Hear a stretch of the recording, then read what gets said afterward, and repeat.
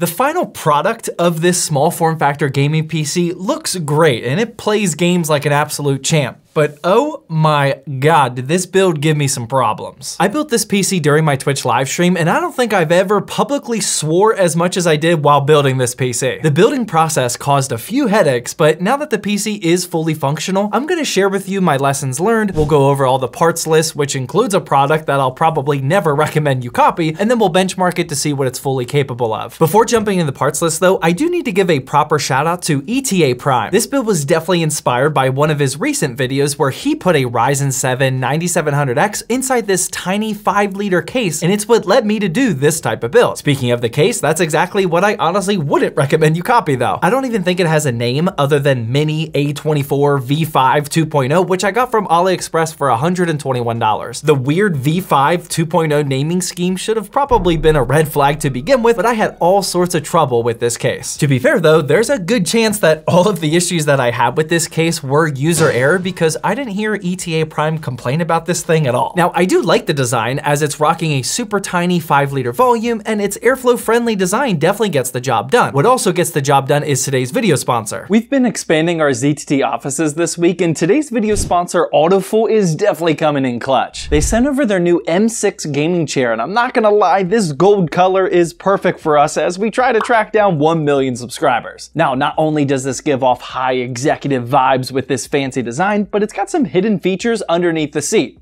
Literally. You can press these buttons to toggle either a heated seat mode or a ventilation mode to dissipate the nerd sweat. Yes, this executive gaming chair can either warm you up or cool you down in all the right places. It also has a knob here which will raise and lower the lumbar support internally, which is much appreciated, especially for people like me with a bad back. Overall, this feels super durable and I feel like it's gonna last a long time. These armrests actually raise up too if you want to game on your phone or a mobile PC like a Steam Deck for whenever you need to take a break, and I'll have the link to this Autofull M6 gaming chair down in the description so you can check it out for yourself. Big thanks again to them for sponsoring today's video and equipping our new office with a comfy, warm, or cool place to sit. Getting back to this case though, one of the main issues I personally had was trying to install the flex power supply in there because it didn't come with instructions and the mounting mechanism is just super unorthodox. Did this come with instructions? No, it's from AliExpress. There's no instructions. Basically, you first install a bracket around the top of the PSU and then that slots into the top of the case, but then you have to mix and match different size brass standoffs and extension standoffs to get it to perfectly match the height of your PSU. After a few beers and a couple of WTF moments, I finally figured this out, but the one thing I never figured out was the feet. The case came with these 2 metal feet to get it up off the ground, which is definitely required, but we couldn't find the right hardware to use, so currently the screws are sticking downward and would obviously completely jack up your desk if you used it like this. I'm 100% sure that this isn't how it's supposed to be and we're just not using the correct hardware, but we couldn't find the hardware for it. There's a chance that I threw it away after a couple beers, I don't know, but this is exactly why there's a mouse pad in every single shot in this video. Without the feet installed, then the GPU would have no fresh air underneath to intake, so it's definitely required as far as I'm concerned. And speaking of which, this GPU is none other than my personal favorite in the low profile category, the Gigabyte RTX 4060 LP. This is pretty much the fastest low profile gaming GPU, and we've tested it before and it runs evenly with a full-size desktop RTX 4060. The amount of power that this little card can output is insane, and we'll show that soon in the benchmarks. Pairing with the 4060 LP, we have the Ryzen 5 7500F. This I also snagged off AliExpress, and this time it was just $115. I've said this so many times already, but that's just incredible value for the price, especially considering that it allows you to jump into the AM5 socket, which opens up a ton of upgrade potential in the future. The motherboard I originally installed this CPU into was the Gigabyte A620i-AX, but here's where we ran into even more issues. Here we go again. You may have already seen the YouTube short or TikTok about this, but I purchased this brand new on Amazon for $129, and it definitely did not arrive brand new. I actually didn't discover this until I was on the live stream about to install the CPU, but the first dead giveaway was that someone else's CPU cooler bracket was still installed on the motherboard. Someone clearly bought this on Amazon, returned it, and forgot to uninstall these brackets, and then Amazon never checked it before selling it back to me again. However, there was also another dead giveaway that this was used, and that's because their SSD was also still installed. M.2? No, there's no M.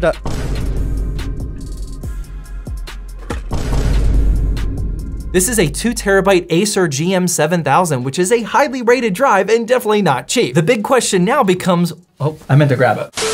The big question now becomes, what is on this SSD? There very well could just be someone's personal data from a gaming PC, but there could also be a virus, Bitcoin, Diddy party videos, or the Dr. Disrespect DMs. Show the message, release the message. To this day, we have still yet to fire this up and check it out, but I will 100% be doing that sometime soon, and we're gonna make a video on it, so get subscribed so you don't miss that one. So yeah, I still proceeded with the board anyway, despite being clearly used. I did swap in my own Teen Group MP44L 1TB drive in there, and sure enough, when we got this PC back to the studio, it didn't fire up at all. Sam concluded that the motherboard was indeed bad, go figure, that's why someone else returned it, so I went ahead and returned it myself back to Amazon, and then I picked up an actually brand new ASRock Phantom Gaming A620i Lightning Wi-Fi for the same exact price. It sucks that we had to delay the project by a few days waiting for a motherboard replacement, but I did get a free 2TB highly rated SSD out of it, so I think it still was a small dub. Moving on through the parts list though, we have the RAM, and this is the Silicon Power Zenith Gaming 32GB DDR5 kit clocked at 6000 MHz. The cooler for the 7500F is a Thermalright AXP 120x67 ARGB, which is pretty much the tallest cooler that will fit inside this case. And for the power supply, I got this a PVIA ITX PFC 500W, and like I said earlier, it's a flex-sized unit. I've used one of these before, but because the case is so small, there's no way that you could even fit an SFX power supply in there, so they also make these flex units, which are even smaller than that. I have no idea what PSU tier this is, or if it's a good model or not, but this is the one that ETA Prime used in that video, and since it didn't explode on him, I figured I'd just copy that. All in all, here's what the final parts list is looking like after the motherboard swap, and my total came out to just over $900. $900 for a 7500F and RTX 4060 isn't the best price to performance that's possible in a gaming PC these days, but we can't ever forget about the ITX tax, which will always hurt those FPS per dollar numbers. $121 for an off-brand, no-named case is terrible in terms of value, and we also have to pay extra for the ITX motherboard as well. If you're already into these small form factor builds, then none of this will be news to you, but if you're new to PC building, then just know that ITX builds always cost a lot more than something with equal performance in a micro ATX or ATX size case. But now let's move on to the benchmarks and check this thing out. Here's Cyberpunk running in 1080p and high settings, and when using the built-in benchmarking tool, we got a solid FPS average of 92. Here's Modern Warfare 3, again with the built-in benchmark, and in 1080p with balanced settings, this 5-liter build cranked out 137 FPS. And for a super demanding game, we have Black Myth Wukong, which I already gave up on because I'm way too old and slow, I guess, but in 1080p high, we got an average of 86 frames per second. Here's the rest of the games we tested, and as you can see, most of our testing was done up towards 1080p high or ultra settings, which isn't really a surprise for the RTX 4060 in 2024. Per usual, we also uploaded a full dedicated benchmarking video for the 7500F and RTX 4060 LP combo over on the ZTT Extras YouTube channel. And just as a final reminder, if you're looking for some totally free PC building help for your next custom PC, head to zttbuildhelp.com. There's a few really valuable resources that I personally use for every single build, as well as some templates of different price ranges that you can easily copy and paste for yourself. But yeah, overall, when it's all said and done, I am happy with how this build turned out. It just wasn't an easy process getting to this point. It's definitely nice and tiny, but still packing a performance punch, which was the goal. But if you're looking for a different way of building an ITX gaming PC that wasn't so painful, then feel free to click the video that's on the screen now.